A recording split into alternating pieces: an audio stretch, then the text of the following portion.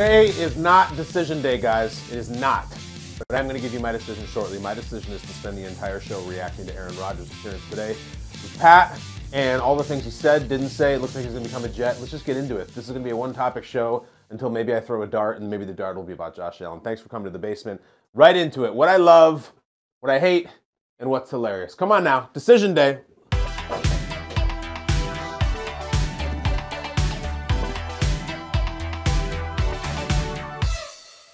Let me say right off the bat, great job and congratulations to Pat McAfee and his boys for another great show and great experience, great media experience. Love Pat, respect Pat. I've been on Pat's show, he's been on my show, and I think not enough people say that. I know they say his name all the time, but it's a big deal what he just did, and I tip the hat to him big time. I love that it happened. That's your love right now. I love that Aaron Rodgers has made his decision. What a weird watch, huh? I enjoyed it. I enjoyed it for its wonkiness, for its hidden ball trick, for its strange feel. It wasn't triumphant. It wasn't sad. It was kind of all a big mixed up jambalaya of weird Aaron Rodgers-ness plus some football news. Starts out after days, hours, weeks, months, years, eons of speculation and the storyline. We've talked about it. You've talked about it. And you're like, all right, here he goes. He's going to say, I am joining the New York Jets. Or maybe I have decided to retire and I've played my last down. Great. Just give us the decision. That's why we're all here. He starts out, today is not decision day. What? What? What are you talking about? And why are you here? Why would you appear? What are you doing? You know the elephant in the room. It's you. Today is not decision day. Yes, it is. Make it. Announce it. Only then to take a few minutes and then give the decision. It actually was decision day. So why did you say it wasn't? There's this whole interim period between today is not decision day to reflecting and thinking, and Adam in the cafeteria in Green Bay got a shout out before we actually announced that we want to play for the New York Jets. Man, he's probably had a lot on his mind lately, and I think it was a little all over the place. Yes, he got to the point where he says, I want to play for the New York Jets. He's done with the Packers. And the quotes are all over the place. I love Green Bay, but the facts are that they want to move on. And now, so do I. What's really interesting about it is that the question has always been motivation. What is the motivation for the Packers to move on from the all-time great? Arguably the best Packer ever, which Rodgers said. What is the Rodgers' motivation? Why do you want to move on? And it turns out he didn't. The thing that was so striking, the biggest takeaway from this whole thing, if you didn't see it, if you haven't seen it yet, Rodgers was going to retire. Rodgers says he went into the darkness or came out of the darkness retreat 90% retired. 90%. But then he found out that the Packers were shopping him, and then he said, I'm back. Now, in so many words, that's what he said. That this move to the Jets is a spite play, a revenge play, a vengeance move to go to the Jets because he didn't like that the Packers were going away from him. He says he's not offended, but he decided to not retire when he realized that the Packers wanted to move on. That's unbelievable. Quote, nobody bled green and gold like me. They want to move on. They don't want me to come back. I love Green Bay, but the facts are they want to move on, and now, so do I. That's a totally different deal. That is not, it's been just a long, great run here. We've done some great things, have some great memories, but it's kind of worn out, and I would really like a change. And preemptively, before darkness retreats and contemplation and yoga meditation, what have you, I think I would like to go to a new team. And there's some things that are really interesting me about that new team. No, he says 90%. I'm retiring, I'm done. What, you're gonna try, you're moved on from me? You decided to date other people? Well, now I'm not retiring. Now I'll date anybody. Now I just wanna go to any football team in the world, just that's not you. And it's gonna happen to be the Jets. That's personal. That's sensitive. It's always complex with Rodgers. It always has been from the time he was coming out of Cal. It's never simple. It's never one note. It's always many layered. And so is this. I love that the decision is out. I am surprised. I thought he was going to come out and just throw roses around the Packers. You know, last time he won an MVP, Rodgers was saying how much his relationship with the front office has grown, and I love LaFleur and Goody and all the teammates there, and I love them, and they're the best ever, and what a great set of memories we developed. I just think I need a fresh challenge, a restart, a reset, so I'm going to take my talents to New Jersey. I'm going to play for the New York Jets. I was done. I didn't have any more football to play.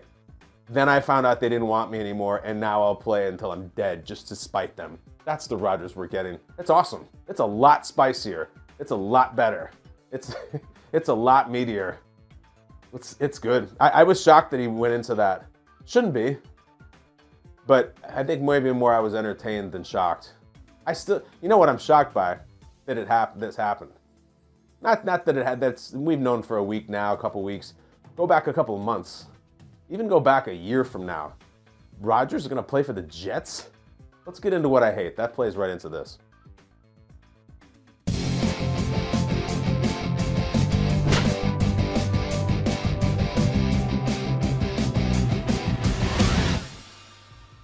So what I hate was, look, it appears that I was very, very wrong about this. You watched The Basement now for months. Since this started, anytime the word Jets would come up in the same sentence as Rodgers, I would sit here and look into that camera and talk into this microphone and say, no, it's not going to happen. Look, Rodgers is not playing for the Jets. Rodgers is not going to come to this part of the country for a bunch of reasons. Some of them were intangible. Some of them were just using my instincts. And some part of them was just human nature of saying, first of all, the Jets are an absolute factory of misery for almost all football, but mostly quarterbacks. It's a terrible, terrible history of guys being built up and beat down, and either they don't have it or they can't stand it or the media chews them up. I just, why would you want to jump into that? Why would you want to do that? That's part of the experience here, but I just don't see Rodgers jumping into it. And then just culturally, geographically, I live in this part of the country. Same part of the country as a lot of Jets fans.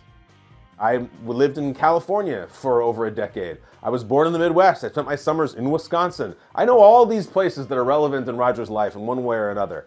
It was hard for me, it still is, to see this Jedi ninja Zen monk hippie from Chico move to North Jersey. Different deal here. Different than Wisconsin, different than California. It's just different. It's a different feel. It's a different climate. It's a different type of people. It's a different rush. It's a different speed. It's a different set of sports and media and everything. It's a different world. It really is. And I just didn't see it fitting in. Seems like a big pain in the ass for him when he could go sit in Malibu or wherever the hell he is, Hawaii, and just retire and knowing that he's going to walk into the Hall of Fame 5 years after he retires. You want to come to New Jersey? You want to go to MetLife Stadium and share that stadium with another team off the turnpike and a coach, third-year coach in Salah who's excited but needs to win? It's just like a big pain for someone who's pushing 40 and has got nothing to prove, really. Why would you want to do that? You want to jump on some sort of gravy train that's got this amazing deal and down in the South and it's in the NFC where it's going to be easier. I could see you crushing on that. I just never saw the Jets thing. I'm still shocked by it. And we'll see. Be careful what you wish for. I was wrong and I didn't think it was going to happen. It looks like it's going to happen. The media stuff has been built up so much by me, by others, that the idea that this is not Appleton, Wisconsin. This is the Big Apple. This is not a small handful or a small group of reporters who you've known for years, who have certainly a reverence for you, maybe some of them even a fear, and they ask tough questions, sort of, and they get their reports, sort of, and I respect the Wisconsin media. It is a pack of wolves slammed into one miserable room in northern New Jersey, just trying to just peck at you and peck at you and peck at you, and every little thing in your personal life completely in play, and all your controversial opinions completely in play. And you want to talk about the 2-minute drill that you had against the Bills last week? They don't. They want to talk about this relationship you have and this blah, blah, blah, blah, blah, every single day. And you know what's interesting, even the media session with Pat today, it was another exhibit that Aaron spends a lot of time and sometimes a lot of focus, sometimes a lot of energy trying to correct media reports or refute stories. This is not true. That's ridiculous. And I understand why he does it because it hits close to home and it cuts. That is a way of treading water that will make you drown in New York City. You can't spend your focus and your energy on that, on going around the room or having every media session or every podcast saying, no, this was nonsense, this was ridiculous. You just can't. There's too many. It's putting the holes in the dam. You get knocked off the dam and you're very smart and very tactical. And I do not play into this thing about Aaron Rodgers can't field tough questions or that he's going to be some sort of babe in the woods once he gets into the New York media. It's not that. It's all the other stuff, and it's his real insistence and his ability to refute things about him in the media. A lot of energy and time spent on that. Listen, if I was him, that would be one of my goals, one of my pledges to myself, is that I'm just going to play through stuff. Because if there's a report about you in the New York Post and you spend 3 minutes saying how wrong it is, then there's 12 reports the next day. It's quicksand. And your teammates are asked about it, and the fans are asked about it, and the coach, it's just gross. He's been through a lot of stuff in Green Bay. He knows the volume's going to be different in New York. I just hope he spends less time trying to turn that volume down. Just play through it. Play through it. It's unbelievable. You know the other part of it. This will come up now. It's a lock, an off-the-board lock, that the 2023 Aaron Rodgers New York Jets, they're going to be on Hard Knocks on HBO. They're eligible. They haven't picked that team yet. So his introduction, his first training camp, can you even imagine the focus on that and how much Hard Knocks is going to focus on Rodgers and training camp for the Jets? HBO's not stupid. They'll pick the Jets. The NFL's not stupid. They'll pick the Jets. Wait till the schedule comes out. The Jets and fans always gripe and moan about not having primetime games. They're going to have 7. They're all going to be in primetime. It's going to be huge. They're everywhere. Now, that's great for Rodgers. He's an incredible primetime quarterback. But my God, they're going to do every little detail. Liev Schreiber is going to be drinking honey tea, getting ready to record his voiceover about Aaron Rodgers' eccentricities and his interests, and they're going to follow him to where he lives. And it's going to be a whole thing. Whole thing. Maybe it'll be really fun. I'm into it. I don't say this is a terrible thing. I'm actually really excited for it. I don't know. It's just, it gives a little bit of fuel to guys I'm going to talk about in a second who don't think this is the greatest idea ever. I have a problem with them, but listen, hand up, I was wrong. I don't care. I'm not someone in the media who is really worried about being right all the time. Try to be more of a human being like you and me. What person is right all the time? You take shots, you're wrong. I don't care. It's part of being a relatable. I couldn't believe he's going to move to New Jersey. Rodgers might even be one of those unusual ones who lives in Manhattan and plays for the Jets. I remember Brandon Marshall, either in the Jets or the Giants or both, lived in Manhattan. And he was just like, yeah, I just feel like I live in the city. Just so you know, the players almost never do that. They all live close to the facility in northern New Jersey. Who knows? Rodgers, it's all happening now. He's going to become a Jets. That's his intention for a New York Jet. My intention is to talk about what's hilarious. Let's get to chapter 3.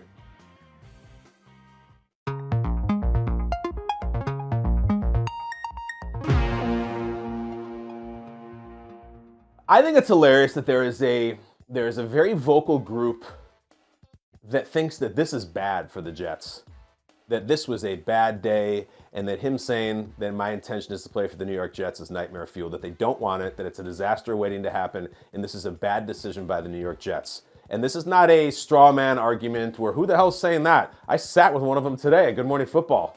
Ryan Leaf is out there now. That Ryan Leaf, number 2 overall pick behind Peyton, Washington State. You remember him from the Chargers. He's now everywhere in the media. If you don't follow him, you should. He has really strong opinions, like extremely strong, sometimes really against the grain too. I sat with him this morning. He thinks that the Jets going for Rodgers is a big mistake, that they should not do it. He said it's going to be a mudslide. It's going to be bad. It's going to go terribly. And it's just like, why? What are you talking about? And he's just like, I'm paraphrasing, open your eyes. This guy's sitting here listing the players he wants to be with, and it's so much money, and it's so much this, and so much that. It's just so much. And you say to him, well, Matt Stafford joined the Rams, they won the Super Bowl. Tom Brady joined the Buccaneers, they won the Super Bowl. And he's like, that's the NFC. It's a different deal. It's a false equivalency with Brady and Rodgers. It's a different deal that Stafford put through. He's got to go through the AFC. Leaf was also saying this morning, it's ridiculous that people think he's going to be the best quarterback in the AFC East. It's like, he's not as good as Josh. It's not even close. Like, he was just going. So there's those people. And then there's, I think, a contingent of Jets fans or New Yorkers or locals, what have you, who just say you're taking this great young core that you have taken so much time to build, and this great defense, and the offensive rookie of the year, and the defensive rookie of the year, and you're throwing in this sort of rock star, televangelist, big time celebrity, media lightning rod quarterback. You're going to ruin him. You're going to ruin him. That's hilarious to me. What are you guys talking about? Shut up. Here's the deal. Here's the facts. This is not my opinion. These are facts. In the 21st century, the New York Jets have had one Pro Bowl quarterback. One.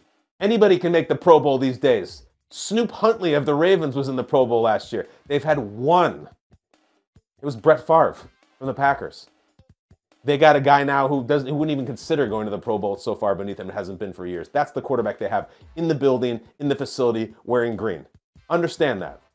Understand this. The New York Jets in their entire history have never had a player win MVP. It's never happened. There are only about 6 teams in the entire NFL have never had that, and most of them had the excuse of being young. The Texans, the Jags have never won MVP. The Jets have never won it. They got a guy who's won 4. You're going to bring him in. You want to say no to him? No, because he's going to ruin the young core. What are you talking about? What would you rather have them do? Stick with Zach?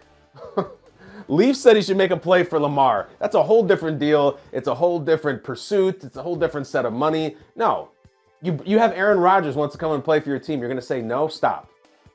Let's not overthink this thing. There's complexities, and there's certainly some kind of baggage they're going to have to deal with, but it's all positive. Can you imagine going up to someone standing around a barrel fire with fingerless gloves and saying, here's the winning Powerball ticket. Do you want to have it? And them saying, no, I don't think it's a good idea. No, it's a good idea. You should take the money. You should definitely take it. The money is interested in being with you. Take the ticket and go cash it in and buy yourself a coat. That's the Jets fans. I don't know about Rodgers. I've seen people in the media, I've seen fans, I've seen people on Twitter that this is not a good idea. Understand the huddle. 1st and 10 from the 25.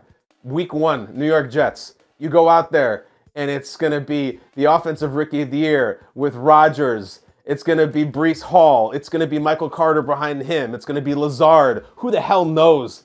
Elijah Moore? Don't know. Don't care. Odell Beckham? Don't know. Maybe. Sure. It's set. Mercedes Lewis? Maybe. You got Uzama. You got Conklin. You have an actual offense. When's the last time someone, oh man, the Jets offense is coming? It's a real thing. I've spent the last half hour talking about the Rodgers is unusual and outside the box, and the appearance today was a little bit weird. There's nothing weird about the football. Don't tell me he's fallen off. I don't buy it for a second. Here's what the New York Jets are getting in their huddle next year. A healthy, rested, supported, pissed off Aaron Rodgers with a great defense, really good weapons around him, and an organization that he believes really wants him. And the last part might be the most important. This is a sensitive guy. Doesn't mean he's weak. No. He listens, he hears, he feels, he hurts, he gets mad. And the Aaron Rodgers that showed up today was angry and felt chided and felt abandoned. He felt the Packers should have never gone on from him. I'm Aaron Rodgers. They did. He's mad. That's the guy you want going to MetLife. That's the guy you're getting going to MetLife. I don't know how it's going to go with the media. I don't know how it's going to go against the Buffalo Bills. I know how it's gone for about the last 50 years for the Jets. Terribly. Terribly. You got Aaron Rodgers coming. Healthy, motivated, zenned in, darkness retreated out, yoga, meditated, all that stuff. And most importantly, spiteful, petty, vengeful, and wanted. Everybody wants to be wanted. I don't care what you do for a living. You want your employer to value you and want to have you with the company, want to pay you, want to have you come back. I don't care if you've won Custodian of the Year 50 times. The second you feel like your employer's like, it's not that great, you feel terrible. Terrible. That's a lot of what's going on here. It's ridiculous. I'm going to say, this is so stupid. He thinks the Packers wanted to move on from him. Of course they want to move on from him. He jerks them around every single year. He's threatening retirement, all that. He can. Why does anybody do anything? Because they can. And Aaron Rodgers can do whatever he wants with the Packers, and they said, not anymore, and he said, bye. That's what happened. But don't tell me that the Jets fans saying, I don't know about this. You want to go back to the way it was? Don't you want to roll the dice with the 4-time MVP, the best quarterback I've ever seen in my life? I don't have a chance. He's coming. It's hilarious to me that you would say, maybe this isn't the best idea. Come on, take this. You want to go back and roll the dice next year with the quarterback and maybe get to the wild card, maybe not, maybe take a step back, or do you want a super talented all-timer and say, maybe we win the whole damn thing? That's what you want. It's hilarious to want anything else. What a show, what a day, what a time right now. Yesterday I was saying how much I love that it hasn't been announced yet. Now that it's been announced, I'm pretty fired up too. I think that's all we have to get to, guys. We'll be back on tomorrow. We've been efforting a friend of ours who plays football pretty soon in the same division as Aaron Rodgers. He's actually one of his division rivals who plays the same position as Aaron Rodgers too. Maybe he'll be back. We don't know. He's in parts unknown, but we're trying. We hear you and we're looking for him. Tweet the show in the meantime at KB Basement. I think we should throw a dart. Let's do it. Let's end the show on a dart. Maybe all 20 topics in the dartboard are going to be Aaron Rodgers related, and maybe they're not. Maybe we'll have a nice little dessert at the end of the show. Whatever number it hits, there's a topic that corresponds to it, and I will ad-lib a little ditty about it. That is that 9 or 14? That would be number 14. Number 14 on the menu. Bring up the screen. Place you've never been to but want to visit. 13 is favorite household chore? Oh man, I hope I never hit 13. I'm gonna try not to. For a long time, for my entire life up until recently, it was Australia. Like a lot of guys and girls, it's just Australia always seems like this cool place. If you had an Australian accent, you're cool. And you grew up watching Crocodile Dundee and then you Hugh Jackman, and it was just always like, it's just so damn far and it's so expensive. I can't go. I think I'll just go to Mexico. It's just so close. I got to go to Australia a couple years ago for work, so I didn't have to pay, and the travel arrangements were taken care of and all that. Oh my God, I have to tell you, Sydney is stunning. It is a beautiful, immaculately clean, modern, glistening city. I was so impressed with Sydney, and then the rest of Australia, the little bit I got to see of it was spectacular too. And it's kangaroos running across the road, and just all the stuff you want. It's awesome, just absolutely awesome. Place I haven't been yet. I think the most underrated continent, that's my take, underrated continent on the planet Earth is South America. I just don't think for a lot of Americans it's on our radar for travel. We're always obsessed with Europe, and then, you know, Australia, Africa, whatnot, but I just don't hear a ton of people who are like, yeah, I'm going to Chile. Oh, really? That's fascinating. You're not just another person who's going to Rome. South America in general. I once read that Chile, in addition to the strangest geography of any country in the world on the map, has the world's largest swimming pool, and it's like a mile long or something. I'm like, I gotta go there someday. So Chile, I love it. I don't know, I know they have sea bass there, and I know not much else about it. I should learn. Chile, that's it. Maybe someday Aaron Rodgers will go there in retirement. In the meantime, he's moving to New Jersey, the Garden State. We'll talk about that a lot more tomorrow. In the meantime, thank you guys. Weird day, but a fun day. Tweet me, follow, share, like, all that stuff. In the meantime, exit through the garage, close the door on your way out. That's it from the basement. Thank you. Love you. See you tomorrow.